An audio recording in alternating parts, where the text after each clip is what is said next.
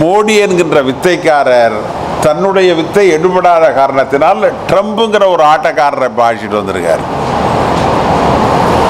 இவங்க குஜராத்தை சுத்தி பார்க்க தீண்டாமை சுவர் எழுப்புறாரு. என்ன சொல்றேன், ஒரு நாட்டினுடைய அதிபர் வந்தா இந்த நாட்டில் இருக்கிற எல்லாத்தையும் பார்க்கட்டும். அதில் என்ன இருக்கு?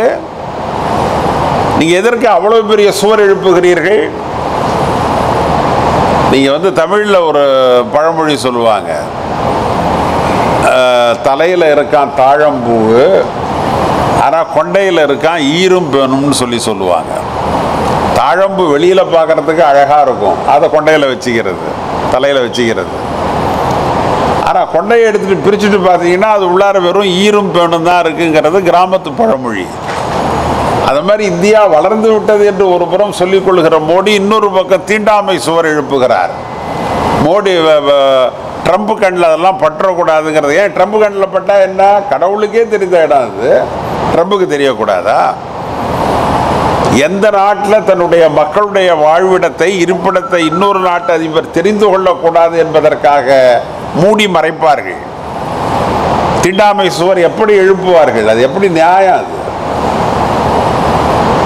அரசு தேர்வாணைய அந்த முறைகேட்டில் அவங்க ஜெயக்குமாருக்கு உடம்பு இருக்கு அப்படின்னு சொல்லி தயநிதிமாறன் அவர் சொல்லியிருந்தாங்க.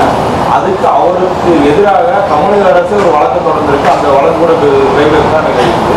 அதாவது உரை சொல்லி உடனே தமிழக அரசு அவங்களுக்கு எதிராக இந்த மாதிரி வழக்குகளை தொடுகிறாங்க. இது எப்படி பார்க்குறீங்க? அதாங்க ரொம்ப அது மோடியோட சேர்ந்ததுனால ஏற்பட்ட பாதிப்பு. அது நீங்கள் எப்பொழுதுமே பதில் சொல்ல முடியாதவர்கள் இது மாதிரி தான் எதிர் வினையாற்றுவார்கள். தயாநிதிமாறன் சொன்னது ஒரு நியாயமான, அது குற்றச்சாட்டு அல்ல, ஒரு உண்மையை சொன்னார் அவர். எனவே அதன் மீது இவர்கள் சம்பந்தப்பட்டவர்கள் மீது நடவடிக்கை எடுக்க வேண்டுமே ஒழிய உண்மையை சொன்னவர் மீது நடவடிக்கை எடுப்பது என்பது என்ன நியாயம்?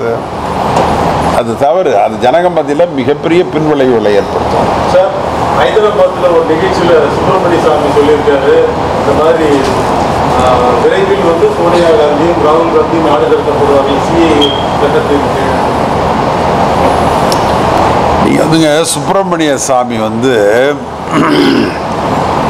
திரைப்படத்தில் அப்பப்போ போகிற வடிவேல் மாதிரி அவர். நீங்கள் அதற்கெல்லாம் அது வடிவேல் சொல்லுகிறதுக்கெல்லாம் நீங்கள் இப்போ விளக்க உரை, பொழிப்புரை, தெளிவுரை எல்லாம் நம்ம சொல்ல முடியுமா?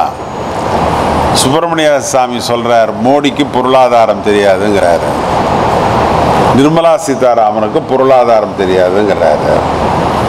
நீங்கள் அதே மாதிரி தான் இதையும் கணக்கில் எடுத்துக்க வேண்டியது தான்.